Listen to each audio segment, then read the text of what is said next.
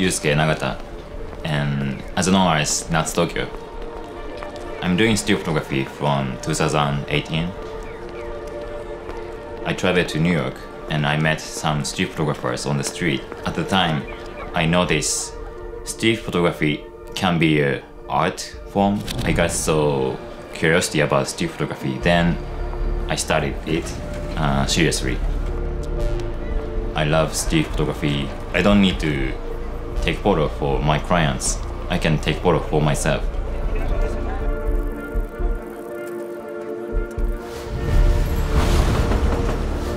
These days, I prefer Kabukicho in Shinjuku because, you know, in Japan, especially in daytime, every people looks robot. They walk same direction and they don't speak loud in public space. But nighttime, especially in Kabukicho, you can see many crazy Japanese people. Even normal people are getting crazy. You can see many types of Japanese people. That's why I like taking photo in Kabukicho. When we print with enlarger, it will take a long time to make one print, right? But that time make me feel I'm a photographer because nowadays even normal people can take photo with their phones, so only taking photos doesn't make them photographer. As a photographer, we need to make photograph and also present our photograph. That's why I love film. As an artist, we need to present our works, not only making arts. So most important thing is our attitude as an artist, I think. Tons of images on Instagram, so even I took great photo, nobody knows that image. My image doesn't exist in this world. So my image is like a piece of sand. We need to pick up our image and we need to speak loud. This is my artwork. That kind of attitude we need to be an artist, I think.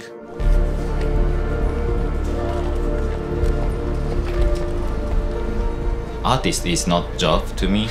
If you want to be an artist or if you want to create something, those feelings make you an artist.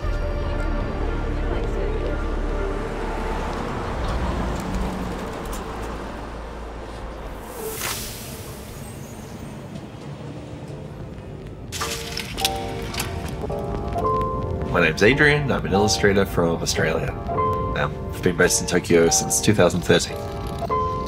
Well, I've been drawing ever since I was a kid, but I only started illustrating maybe 10, 11 years ago. I think like illustration was always just going to be a natural extension of drawing my sketchbooks and making art and things like that. So I've always been passionate about drawing and sharing it with other people, and I was really lucky to be able to turn that into a career, but it took a lot of hard work too.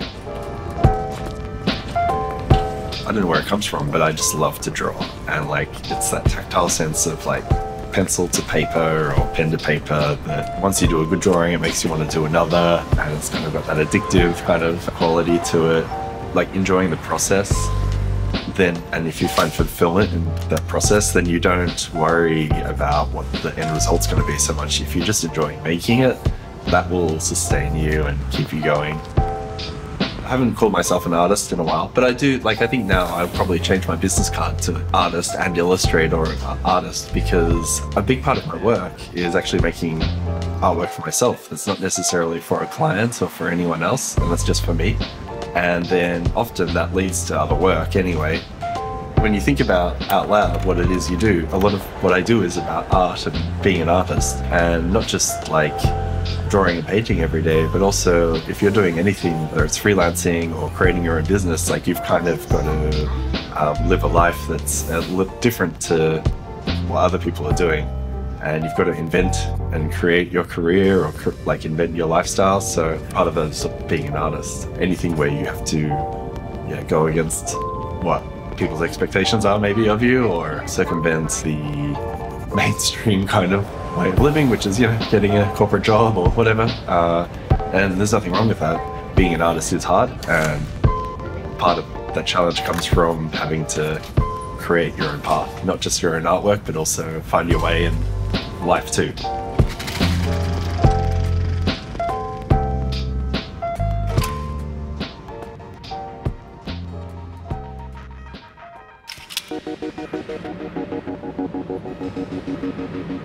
I am Aiko Fukuda. I'm an illustrator, a multidisciplinary artist based in Tokyo. I love paper, and I think that most of Japanese people appreciate the paper still now. And since lots of bookstores are closing down and everybody are just using digital to read the books and whatever, I still appreciate the papers, materials. Currently, I am creating an AR pop-up book. So I am researching how to make my illustration pop up on the paper, but also I need to learn how augmented reality works. It's very, classic, but also new. Since I've been reflecting on myself during the COVID era, I realized that how peaceful Japan is, and I appreciate the environment that I have. Instead of looking overseas, I try to enjoy my life in Tokyo. So that's why I started taking a walk in my neighborhood and find some street flowers. Somehow I found some beauty in my daily life. So that's how my floral series has been started. I feel like most of Japanese people don't want to call themselves they're artists. Everybody thinks that it's hard to make for a living being artists. I feel like it's such a dreamy lifestyle. And I don't know, for some reason, I don't want people to see me like that. If I say I'm an artist, it seems like I'm a very confident person. The concept of artist, it's really high level of art, like Takashi Murakami, So if I achieve that level, maybe I can finally call myself, I'm an artist.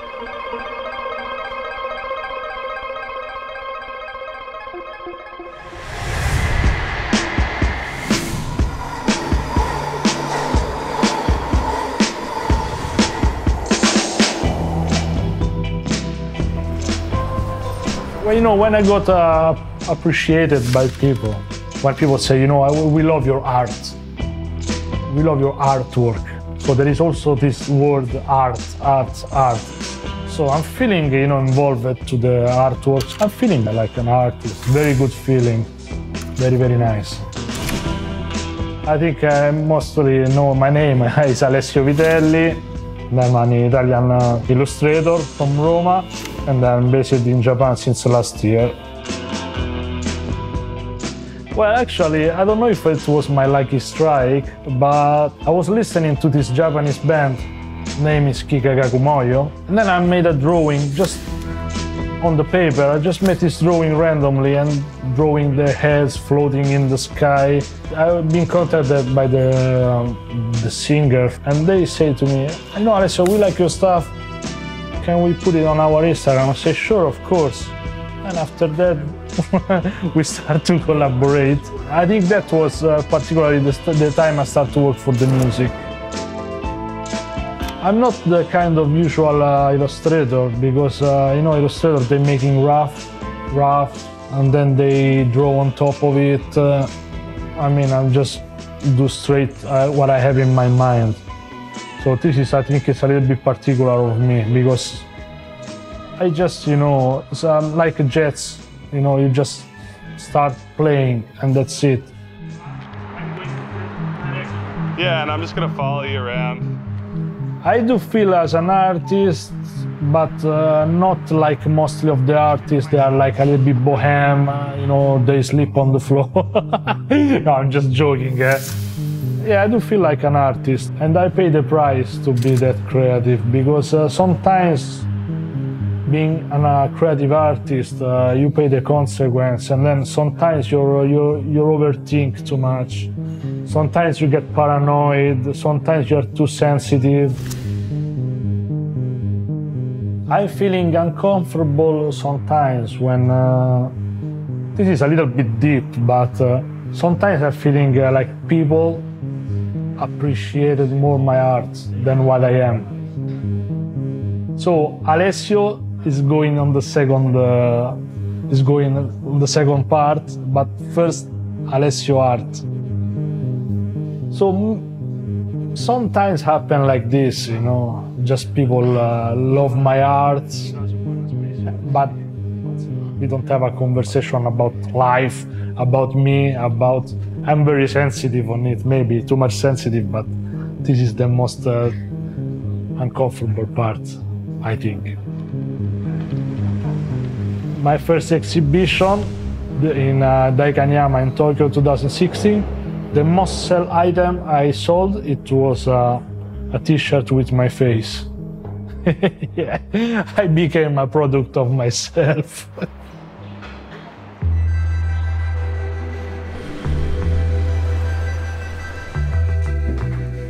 I'm Matthew Forsyth. I make picture books and comics and do design for animation and TV. Right now I'm in a writing phase, so I'm soaking stuff up and I'm doing sketches for picture book ideas. I didn't go to art school, and I was kind of hacking away at art in my 20s, doing like illustration stuff. When I look at those illustrations, I'm like, why did you keep going? Like, you're so bad. There was nothing in my work that showed promise, like that I look at. If I had come to myself for a portfolio review, I'd be like, I don't know how to break this to you, but maybe you should do something else. You know, I like just kept cracking away at it, and I think it is because I just love drawing. I love illustration, I love painting, I love the act of it. I made a couple comics that I was really happy with. I went down to LA and I worked on this TV show for a few years.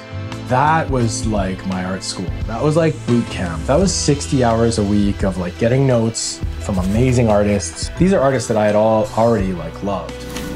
People like Tom Herpick, Phil Rinda, Adam Muto, Rebecca Sugar, Sue Kim, like all these like animators that I was so like already a fan of. And I was getting notes 3 times a week, and I would have to correct all the notes. And after that 2 or 3 years, I was like, that was like a master's degree.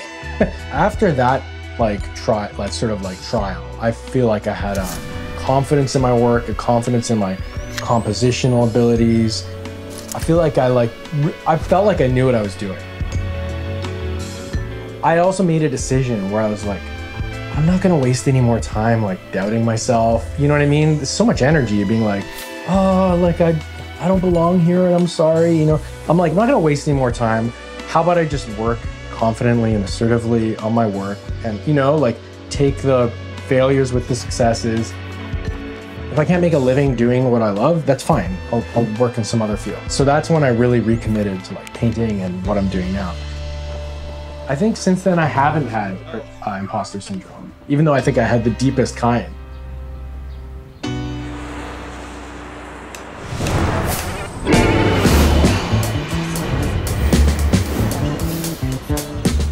I'm Lee Izumida, and I'm painter living in Tokyo.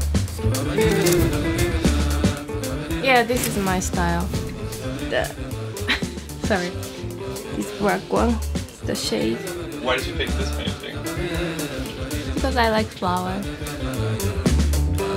Start when I was a kindergartner.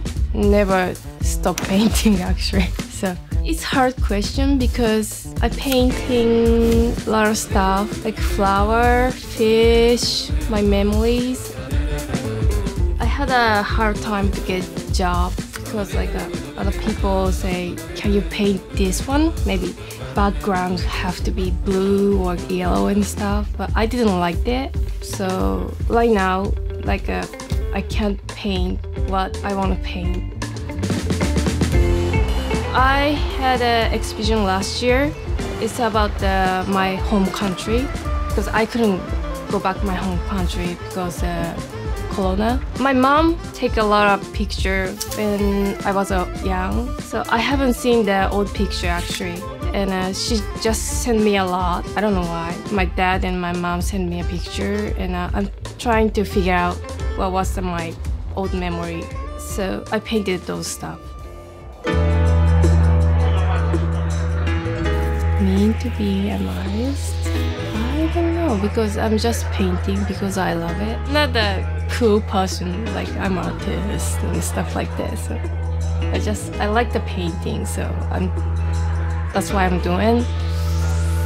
I hope I can never stop painting when I get old, like grandma. That is my goal. Paint forever. It's very simple. I'm a very simple person, actually. It's a good philosophy. Yeah.